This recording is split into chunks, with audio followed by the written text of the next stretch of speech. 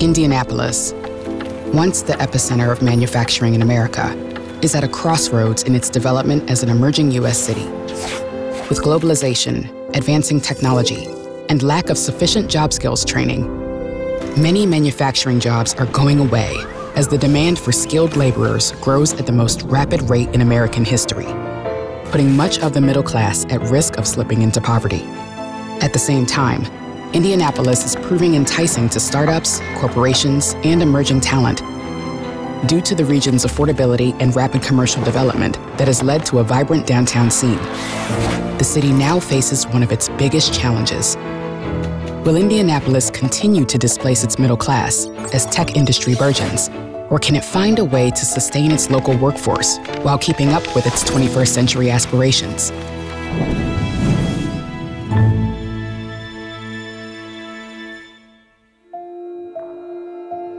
I do believe that I'm a part of the middle class.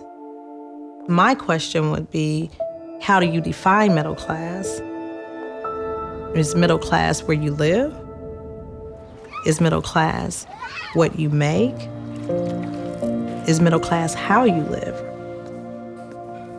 Where I live is considered a middle class neighborhood. But honestly, where we are income-wise, we're one catastrophic event away from lower class. We're one catastrophic event away from having a home to not having a home. Are we really middle class? If the middle class disappeared, we would all go into somewhat of a free fall. For our capital city to be so reliant, so dependent on these jobs to move our state forward, it's only fueled by the middle class. We've got to skill up, and we can't be content. We don't want anyone to be left behind.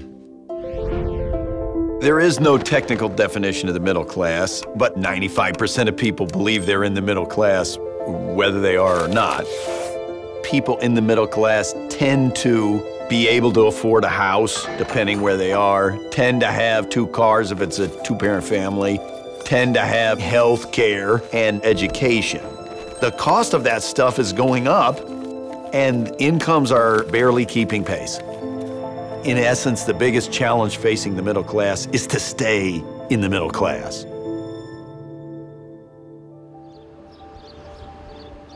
One day I got a phone call from one of my coworkers. He says, they're closing operations, they're moving the company to Mexico. I was in that group of people that were going to be laid off. I was sad, I was angry, I felt abandoned, didn't know what I was gonna do, didn't know why this was happening. My dream job was gonna become a nightmare overnight. Whenever you get into these periods where there's a lot of change in the economy, you're definitely gonna have people that got stranded, or they started on one thing thinking that that industry is gonna sustain itself. Then the whole thing comes apart. Those are the hardest cases to face. When I went to school to get my MBA, my goal was to be making between $75,000 and $100,000. But I didn't realize I would have to leave my community. I could be doing a lot of what I do without a master's degree. Not to say that a master's degree doesn't matter, but in this city, an associate's degree and a certification would have been fine. I didn't understand that market when I started. I came to Indianapolis when I was about 13 years old. Me, my mother, my grandmother, we moved to Indianapolis in search of basically a better life. When we first moved here, we were actually living in a hotel for the first 6 months. Going from being government assistants, living in a hotel to where I am now, things have changed a lot. My mom was working at Carrier, and I did want a job at Carrier because I heard so many good things about them. I wanted to have the same success that she had. She was able to provide for me and my grandmother as well, a happy home. I was able to go to school, have clean, new clothes on my back. So getting a job there was just like a dream. Just in my lifetime, you can not get a high school diploma and go get a nice factory job and live in the middle class for all of your life. You can't do that anymore. And there's a different skill set that's required to survive in this economy. What your grandfather did before is not necessarily what you're going to be able to do for your life. People really need to realize that. My parents moved here to Indianapolis when I was about 2. I didn't grow up middle class. We grew up struggling. We started in Martindale-Brightwood, the very rough neighborhood. We were living in a very small apartment. And then my mom and dad divorced, with my mom being a single mom and with me being a latchkey kid. It was tough. I had my first child when I was 17. I had another child at 19. And then when I was 21, I ended up getting married and had 3 more children. Statistics for me said that I would end up on welfare and those sorts of things because I got pregnant in high school. And truly, those things happened. I ended up being homeless with my children. I ended up being on welfare. I ended up being on food stamps. I didn't like the feeling. And so I said, in order for me to change it for me and break the cycle for my children, I had to educate myself. So that's what I did. From 2006 to 2014, I had earned my associate's, my bachelor's, and then my master's degree. What I originally wanted to do was consulting for corporate America. What I ended up doing is writing a program for young women with children to get off welfare. That is how I ended up where I am today, working for the Edna Martin Christian Center. What you do today affects what happens for you in the days to come. Our goal is to work with individuals who are the least, the lost, the left out. And we become a beacon of light for those who feel like there is none. The work at Edna Martin Christian Center is important to me because I've been there. I've walked a lot of the path that our participants have walked, and I know what it takes to get from step 1 to step 2 to step 3. Although that is not what I started out doing, but I believe it's just really what I've been purposed to do. Before my job at Carrier, I would say I was living a lower class life. I worked at Taco Bell, I worked at Pizza Hut. It was a time where I had 3 jobs. It was very mentally and physically exhausting, and I always wanted better. For me, to be in the middle class means being able to afford some of the luxuries in life, but not all of them. It's the equivalent of, okay, you can get this car, but you're gonna struggle when you get it. Working at Carrier, I was able to afford my dream car, and when I had the opportunity to get one, I did. My interest in cars has a lot to do with my interest in technology. By the time my layout time came for Carrier, I had 2 options. I could sit on my butt and cry about it, or I could do something about it. I chose to do something about it. I decided to go over to Ivy Tech, and I enrolled in electrical engineering technology.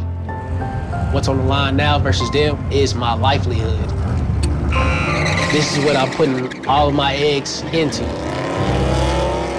One of the things that Indianapolis and Indiana in general are doing is the idea that the state has come alongside the educational partners, in particular colleges like Ivy Tech, to say, here's the training that's really needed and that will help people pay for. It's making a big impact on attracting people to industry where employees are really needed and they're great jobs, and it will lead them to a great future. My first day of school after being laid off from Carrier was very exciting. The thing that I personally missed in high school is that when you're in school, you're with the future leaders of the world. You're not just getting a degree, you're becoming a part of your community. Electrical engineering, it's a part of everything, whether it's your phone, your computer, your television. An engineer has made that from an electrical circuit. I could literally put this degree towards helping me get a job in any profession. We're working with so many components of the workforce, to hear from them where they think their workforce needs are going to be. And we know that it's less and less about gaining a 4-year degree and more about obtaining certifications or associate degrees. So going out and spending $100,000 to get an education that's going to pay you at minimum wage is not a good idea. Sometimes people follow their heart, and they know it might take them a little longer to pay off a debt, but ultimately it's worth it for them. I never thought that I would be here at this age with no retirement, with no health insurance, a small pot of life insurance. And I've worked for 11 years in an arena where it's virtually impossible to get ahead. So I believe I am in the middle class, but I'm in an uncomfortable middle class situation. I've been courted by different companies at about 125 or 135, but that means disconnecting from my community and going to corporate America, and maybe not doing so much meaningful work in my life. Earning my MBA put me in debt. I have barely increased my income by $10,000, but I've increased my debt by $100,000. Not a good trade-off. Nobody goes to school to get a degree to be poor. But because of our heart and because we love what we do and we love helping people, we kind of stay stuck. Having the opportunity to share and invest in people, invest in my community, invest in my neighborhood, invest in this city is an awesome, awesome task and opportunity. And I believe that's what I've been purposed and destined to do. We're redefining the whole pathway to success. And that means redefining what higher education is all about.